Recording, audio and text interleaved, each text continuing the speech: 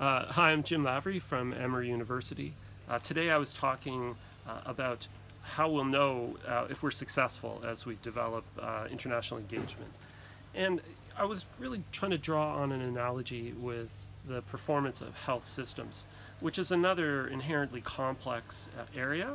And some of the key points for me in that analogy are just how critically important the foundational conceptual work and philosophic work that was done by Chris Murray, Julio Frank, and others to try to really come up with robust concepts and ideas like disability-adjusted life years and different models and ways of conceptualizing efficiency and responsiveness in systems that then could be incorporated into broader systemic accounts of how a system might perform. And I think that there are really terrific lessons for us in those analogies.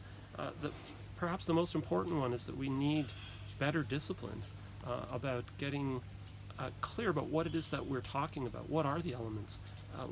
Right now there's such variability in language and concepts that it's very difficult for us even to get on the same page, even though I think intuitively we all have a sense about what it is that we'd like to see happen. So I think that those analogies can really give us a bit of a pathway to figure out what will follow from being able to get good conceptualizations and how that will contribute to improvements overall in how we understand engagement, but also its impact.